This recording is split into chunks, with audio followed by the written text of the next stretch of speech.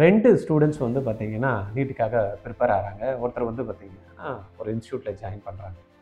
இன்னொருத்தர் வந்து பார்த்தீங்கன்னா வீட்டில் இருந்தே படிக்கிறாங்க. 2 பேருமே நல்லா ஹார்ட் ஒர்க் பண்ணுறாங்க. 2 குழந்தைங்களுமே ராம் அண்ட் கோவிந்த். ராமும் வந்து பார்த்தீங்கன்னா அந்த கரெக்டாக வந்து பார்த்தீங்கன்னா இன்ஸ்டியூட் போகிறாரு, டைம் ஃபாலோ பண்ணுறாரு. இன்ஸ்டியூட்டில் என்னெல்லாம் சொல்கிறாங்களோ அது எல்லாத்தையும் நல்லா கற்றுக்கிட்டாரு. அங்கே என்ன ப்ராக்டிஸ் கொடுக்குறாங்களோ எல்லாமே செஞ்சுட்டு வராரு. டெஸ்ட் என்ன கொடுக்குறாங்களோ அதுக்கேற்ற மாதிரி ப்ராப்பராக பண்ணிக்கிறாரு. கோவிந்த் வந்து என்ன பண்ணுறாரு, படிக்கிறாரு, வீட்டில் இருந்து எல்லா சப்ஜெக்ட்டுமே எல்லாம் தரோவாக வந்து இருக்காரு. பட்டு எக்ஸாம்ஸ்க்கு வந்து போகிறப்ப வந்து பார்த்திங்கன்னா அவரால் கரெக்டாக வந்து ப்ராப்பராக வந்து பண்ண முடியும். இது என்ன அப்படின்றத யோசனை பண்ணி வந்து கோவிந்த் பார்க்குறாரு, ராம் கிட்ட கேட்குறாரு, என்னடா நீ மட்டும் நல்லா பண்ணுற, நீ படிக்கிறதெல்லாம் தான் நானும் படிக்கிறேன், இருந்தாலும் எனக்கு சரியாக வரலையே அப்படின்றப்ப பார்த்தப்ப தான் ராம் வந்து சொல்கிறாரு, டேய் நீ வீட்டில் படிக்கிறடா, நீயும் சப்ஜெக்ட்டுக்கு தேவையான டைம்லாம் போடுற, எல்லாம் பண்ணுற, பட் நான் வந்து இன்ஸ்டியூட் வரதுனால எனக்கு வந்து ஷெடியூலிங் ஒன்று வந்து பார்த்திங்கன்னா ப்ராப்பராக வந்து இன்ஸ்டியூட்டில் கொடுக்குறாங்க. அது மாதிரி உனக்கு கூட நான் வந்து உட்காந்து நம்ம 2 பேரும் கூட ஷெடியூல் பண்ணி நீ படிக்கலாம். ஆனால் இந்த டைமுக்கு இதுதான் படிக்கணும் அப்படின்றத நீ படிக்கணும் அப்படின்றத நீ மானிட்டர் பண்ணிக்கிறியா அப்படின்றத நீ என்ஷூர் பண்ணிக்கணும்.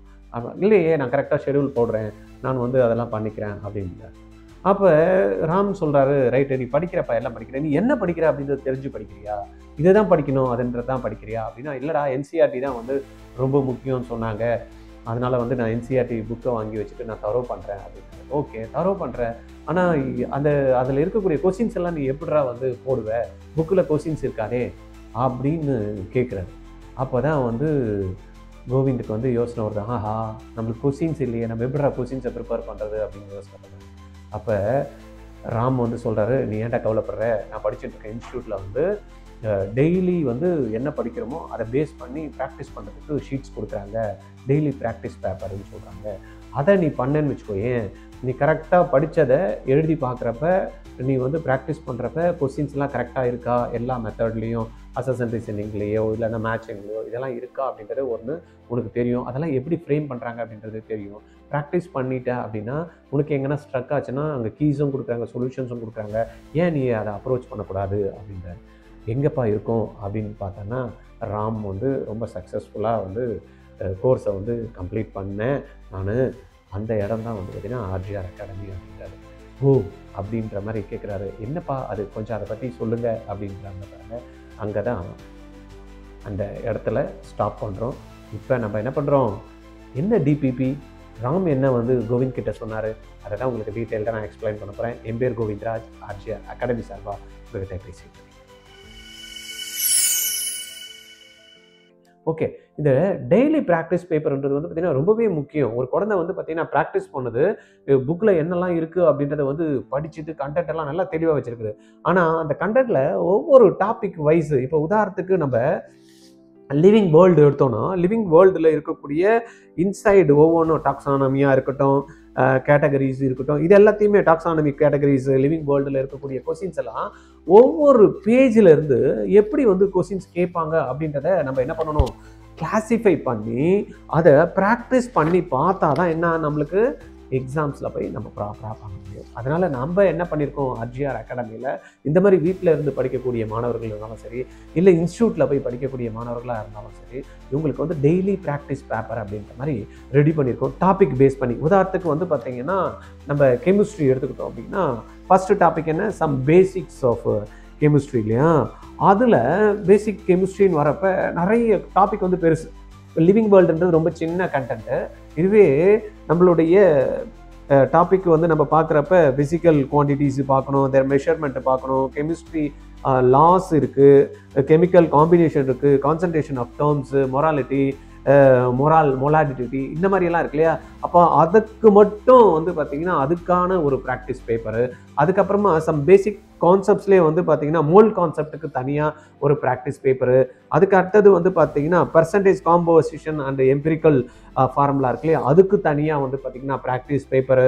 இந்த மாதிரி ஒவ்வொன்றும் ஸ்டாட்டிக் கால்குலேஷன் அண்டு லிமிட்டிங் இருக்கு இல்லையா, அதுக்கு தனியாக வந்து பார்த்திங்கன்னா பேப்பர். இந்த மாதிரி ஒவ்வொரு டாப்பிக்குமே சப் டாப்பிக்குமே வந்து பார்த்திங்கன்னா தனியாக வந்து ப்ரிப்பேர் பண்ணி பசங்களுக்கு கொடுத்து இதுக்கான கீஸ் ப்ளஸ் வந்து பார்த்திங்கன்னா அதுக்கான சொல்யூஷன் எழுதி முடிச்சதுமே அவங்களா செல்ஃபாக எவால்வேட் பண்ணி அவங்களே செல்ஃபாக வந்து பார்த்திங்கன்னா எங்கே ஸ்ட்ரக்காக இருக்குன்னு பார்க்குறதுக்கு அதுக்கான சொல்யூஷனும் கொடுக்குறாங்க.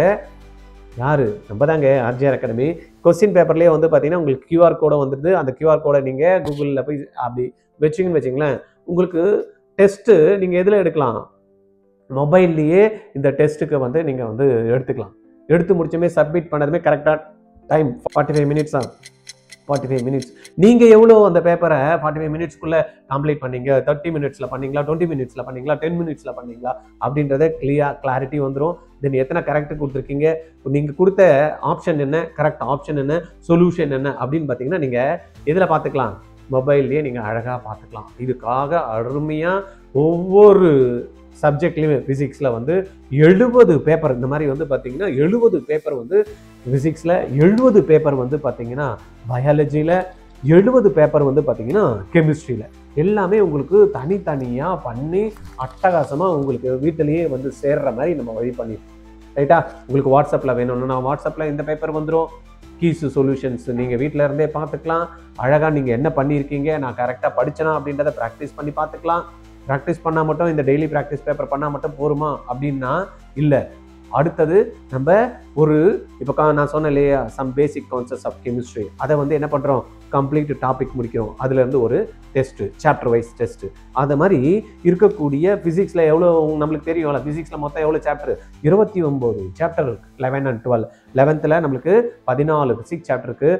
15 வந்து பார்த்தீங்கன்னா 12th வர சாப்டர் இருக்குது. அதே போல் கெமிஸ்ட்ரியில் 10 வந்து பார்த்தீங்கன்னா நம்மளுக்கு 11th சாப்டருக்கு, 12 வந்து 12th சாப்டருக்கு. அதே பயாலஜி நம்ம எடுத்துக்கிட்டோம்னா 19 சாப்டர் வந்து 11th, 12th வந்து 13 சாப்டர் இருக்கும். அப்போ மொத்தம் 22. இது எல்லாத்தையும் நம்ம என்ன பண்ணியிருக்கோம்? கிளப் பண்ணி தனியாக ப்ராக்டிஸ் பண்ணி முடிச்சதுமே சாப்டர் வைஸ் டெஸ்ட் எழுதுறதுக்கு உங்களுக்கு பேப்பர் ரெடி பண்ணியிருக்கோம். இது வந்து NTA பேட்டர்னில் 2025 எப்படி கொஸ்டின் பேப்பர் இருக்குமோ, 26 எப்படி வருமோ இந்த பேட்டர்னில் கொஸ்டின்ஸ் ரெடி பண்ணியிருக்கோம். அப்போ சாப்டர்லாம் எழுதி முடிச்சதுக்கப்புறமா என்ன பண்ணுறோம்? பார்ட் டெஸ்ட்டு அப்படின்ற மாதிரி கொடுக்கணும்.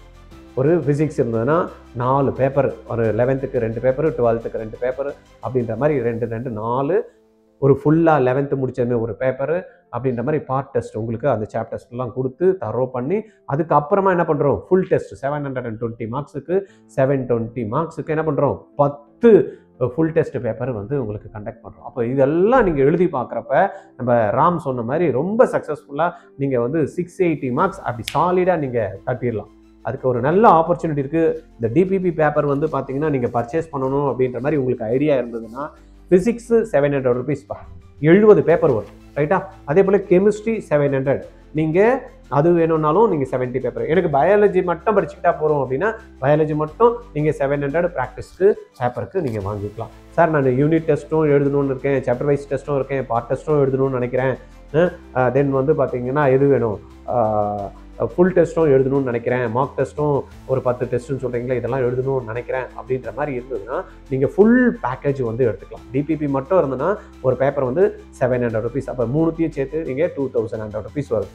இதுவே நீங்கள் மொத்தத்தையும் வேணும், எனக்கு சாப்டர் வைஸ் டெஸ்ட்டும் வேணும், இதுவும் வேணும் அப்படின்றப்ப பார்த்தீங்கன்னா உங்களுக்கு 2000 rupees ஆகுப்பா. ஃபிசிக்ஸு 2000, கெமிஸ்ட்ரிக்கு 2000, பயாலஜிக்கு 2000. கம்ப்ளீட்டாக ப்ராக்டிஸ் பேப்பரும் பண்ணலாம், டெஸ்ட்டும் எழுதிக்கலாம் சாப்டர் வைஸு, அதுக்கப்புறம் பார்ட் டெஸ்ட்டும் எழுதலாம், அதுக்கப்புறம் ஃபுல் டெஸ்ட்டு மார்க் டெஸ்ட்டும் நீங்கள் 10 டெஸ்ட்டு எழுதலாம். இவ்வளோ ஆப்பர்ச்சுனிட்டி உங்களுக்கு 6000 rupeesல உங்களுக்கு டோட்டலாக கிடைக்குது. எனக்கு ஃபிசிக்ஸ் மட்டும் வேணாலும் ஃபிசிக்ஸ் மட்டும் எடுத்துக்கலாம், கெமிஸ்ட்ரி மட்டும் வேணாலும் கெமிஸ்ட்ரி மட்டும் எடுத்துக்கலாம், பயாலஜி மட்டும் வேணாலும் பயாலஜி எடுத்துக்கலாம், டோட்டலாக எல்லாத்தையும் எடுத்துக்கணுன்னாலும் எடுத்துக்கலாம். ரைட்டா? சார் இதெல்லாம் எழுதுறேன், கீஸ் கொடுக்குறீங்க, சொல்யூஷன் கொடுக்குறீங்க, எதனா டவுட் வந்தால் கவலையே படாதீங்கப்பா. இண்டிவிஜுவல் செஷன் வந்து உங்களுக்கு ரெடி பண்ணி தருவோம். 1 hour உங்களுக்கு எதனா டவுட் இருந்தது அப்படின்னா நீங்கள் அதுக்கான ஃபீஸை நீங்கள் பே பண்ணிட்டீங்க அப்படின்னு வச்சுங்க, இண்டிவிஜுவல் டீச்சர் வந்து உங்களுக்கு வந்து அவைலபிள் இருப்பாங்க. ரைட்டா? 500 ரூபா தான். 1 hour நீங்கள் டீச்சர்கிட்ட இன்ட்ராக்ட் பண்ணிக்கலாம், உங்களுக்கு என்ன டவுட் இருந்தாலும் கேட்டுக்கலாம். அதுக்கு நீங்கள் 500 rupees நீங்கள் பே பண்ணிக்கலாம். தேவையில்லாமல் நீங்கள் ஒரு இன்ஸ்டியூட் போய் சேர்றதோ, இல்லைன்னா வந்து பார்த்தீங்கன்னா வீட்டில் இருந்து படிக்கிறப்போ என்ன தெரியலன்னு பார்க்குறதோ, இல்லைன்னா தனியாக டியூஷன்ஸை வச்சு டீச்சருக்கு டெய்லி வர வைக்கிறதோ, இது எல்லாத்தையும் நீங்கள் அவாய்ட் பண்ணிவிட்டு அழகாக வீட்டில் இருந்து என்ன படிக்கணுமோ மெட்டீரியல் கூட நம்ம ஆல்ரெடி ஒரு வீடியோ போட்டிருக்கோம் பாருங்கள். அந்த வீடியோ வந்து மேலே ஐ பட்டனில் கொடுக்குறோம், அங்கே செக் பண்ணிக்கோங்க. அதில் மெட்டீரியல் வேணும்னாலும் ஆர்ஜிஆரில் நீங்கள் எடுத்துக்கலாம். கம்ப்ளீட் கிளாரிட்டி மெட்டீரியலில் கிடச்சிரும். மெட்டீரியல் படித்து முடிச்சதுக்கப்புறம் ப்ராக்டிஸ் பேப்பரும் நம்ம கொடுக்குறோம்.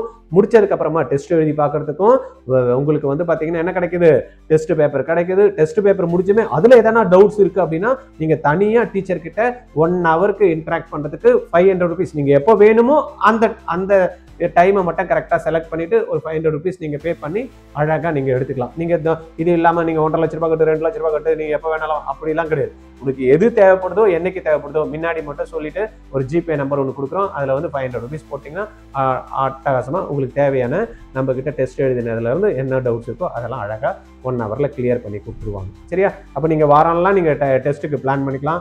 வார முடிவில் ஒரே ஒரு 1 ஹவர் டீச்சர்கிட்ட அழகாக டிஸ்கஷன் எடுத்துக்கலாம். ஃபிசிக்ஸோ கெமிஸ்ட்ரியோ பயாலஜியோ. சரியா?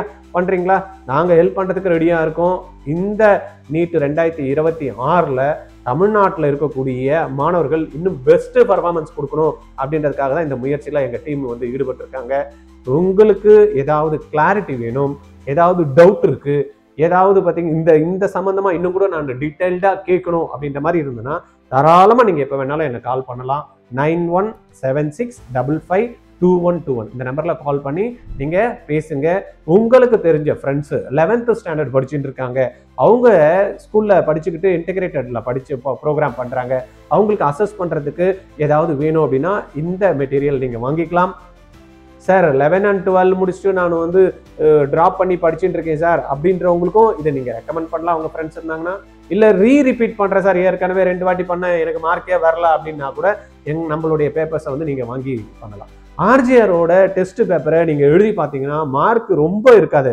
ஆனால் நீங்கள் இப்போ என்ன இந்த டெஸ்ட்டில் நீங்கள் மார்க் வாங்குறீங்களோ அதுலேருந்து 10லேருந்து 15 மார்க் கேரண்டீடாக உங்களுக்கு வரும். அப்போ உங்களுக்கு ஒரு அலர்ட்னஸ் நீங்கள் வச்சுக்கலாம். ஓ, நான் இப்போ 400 தான் வாங்குறேன், 450 தான் வாங்குறேன், அப்போ நான் இன்க்ரீஸ் பண்ணியே ஆகணும் அப்படின்னு வெறித்தனமாக யார் ரெடி பண்ணுறீங்களோ அவங்க வந்து பார்த்தீங்கன்னா கண்டிப்பாக நல்ல மார்க்ஸை ஸ்கோர் பண்ணி 2026 கவர்மெண்ட் சீட் வாங்குறதுக்கு ஆர்ஜிஆரும் சப்போர்ட் பண்ணுவோம்.